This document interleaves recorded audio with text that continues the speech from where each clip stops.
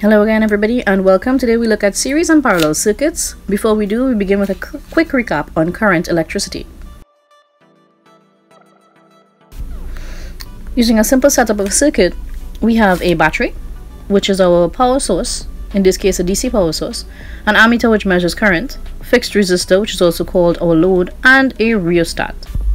In the previous video, there was an explanation of what the rheostat was used for in varying both current and voltage.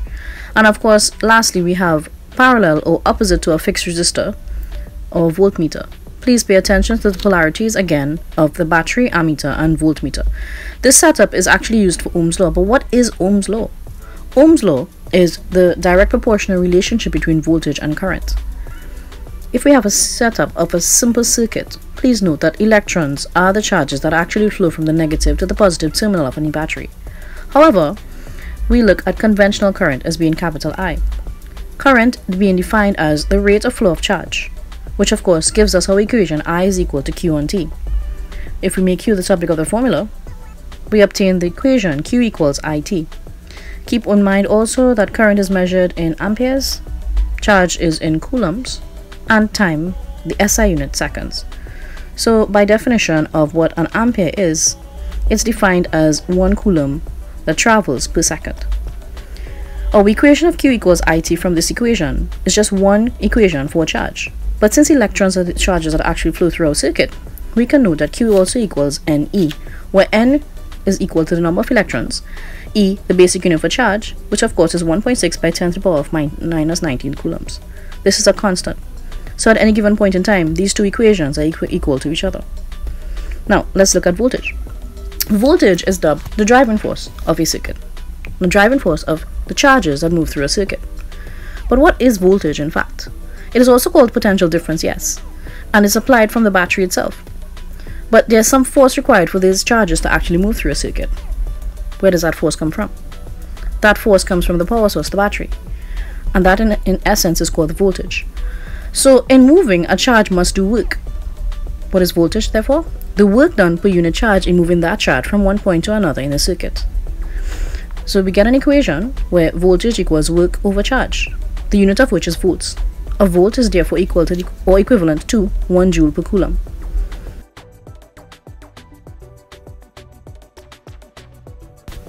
It is also important to remember that voltage is measured across a device from one point to another. A voltmeter measures voltage and is placed parallel to or across a load. Voltmeters make their own loop, whereas ammeters are connected in series to a load or within the same continuous loop.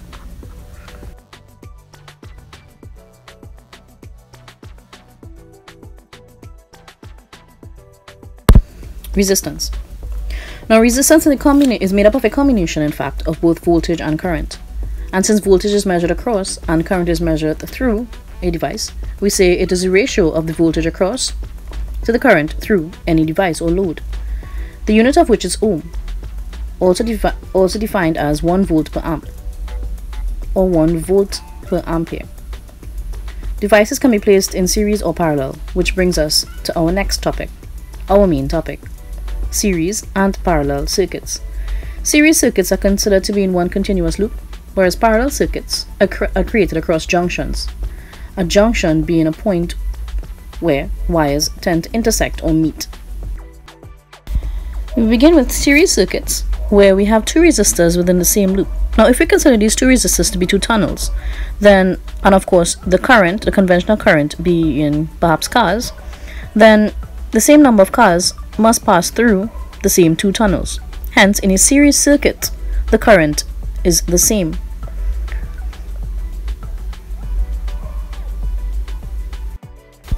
But what if both tunnels were made up of different surfaces? Perhaps one being a smooth and the other being a rough surface or road. Wouldn't the cars passing through the rough surface do more work?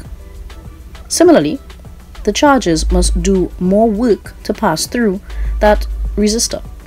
As a result of that, the voltage across both resistors are going to be different in a series circuit. If we attach two voltmeters across these two resistors, once they are not identical, they obtain different voltage values.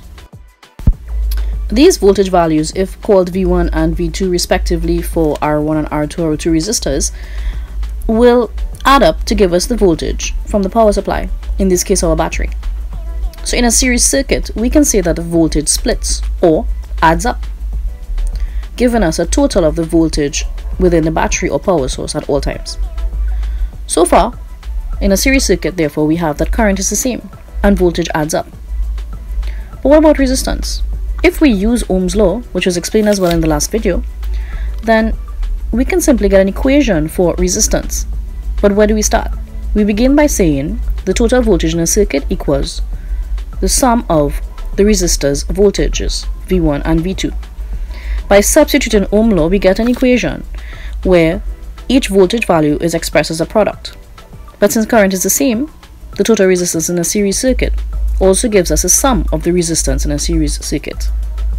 So at any given point in time, the equivalent resistance in a series circuit is given as the sum of all the different resistance values for any number of resistors or loads in a circuit. An example is given below, where given 3 resistors, where we can call them R1, R2 and R3, 10, 15 and 20 ohms respectively, we are asked to find the total resistance in that circuit, the total current, and of course the voltage across each resistor. How do we do that? We begin by labeling our equation, or resistors, sorry. We are given a 9-volt battery as our total voltage. Point to note, while current is the same in a series circuit, both voltage and resistances add up, so our total resistance in a series circuit, being the sum of all 3, would give us 45 ohms. Our total current can be found using Ohm's law, where total voltage equals product of total current and total resistance. By transposing, we make total current the subject of the formula, so we get an equation where we will end up with an answer of 9 over 45, giving us 0.2 or 0.2 amps, which is the same for all 3 resistors. Remember, our resistors are our tunnels. The same number of cars must pass through all 3 tunnels. But what is the voltage across each resistor?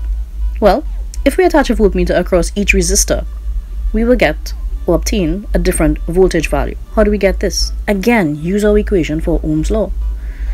Our equation for Ohm's law, therefore, being V equals IR, means that the current for each resistor is the same.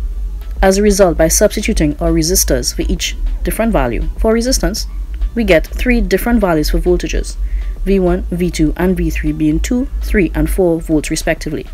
Let's add them up to see if we get 9 volts. 2 plus 3 plus 4. Do we get 9? Definitely. Parallel circuits. Now for this example, we will use 2 resistors in parallel to each other. When wires cross or meet, they create a junction. Using our same conditions as before, if current represents the number of cars and the junction represents where 2 roads meet, well, these number of cars can actually travel 2 different paths in our example. So there are multiple paths for which these charges, therefore, in a circuit can travel, the same way cars can do the same. As a result of that, for objects placed, or for loads more specifically placed in parallel, since electrons have multiple paths to travel, we can say therefore that the current splits. Some charges will travel along where R1 is situated, and others along the leg of the circuit where R2 is situated.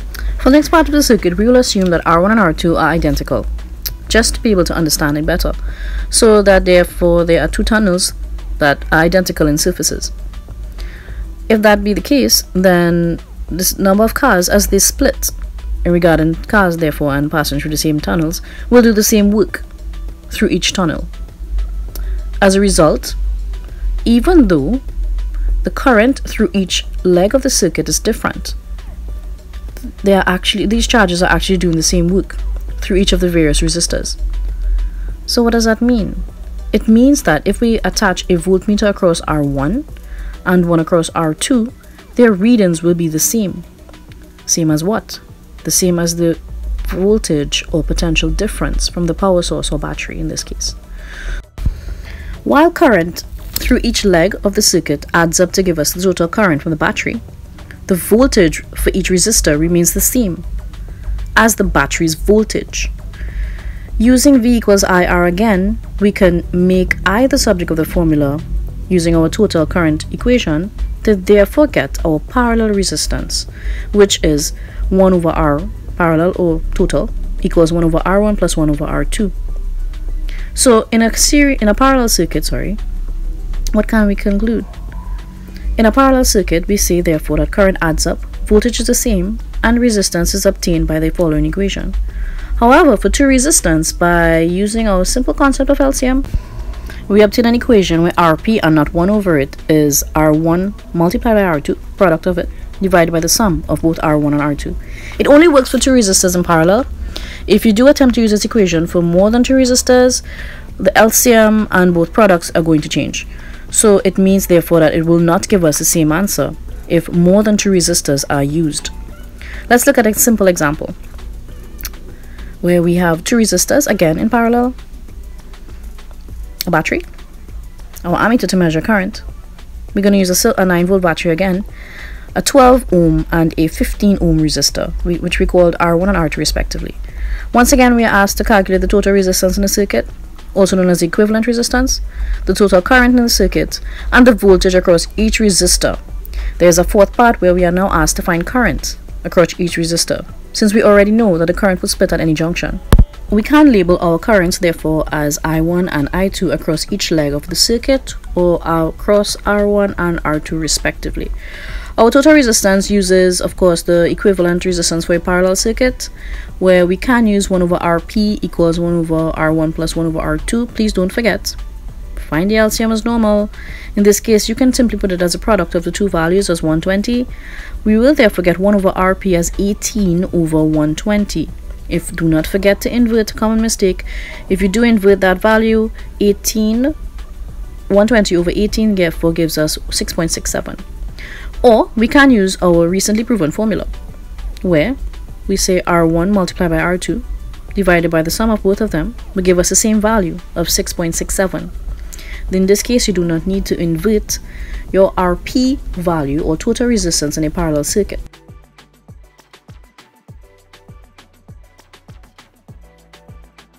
What about the total current in the circuit? Well, we already have total voltage, our 9 volt battery.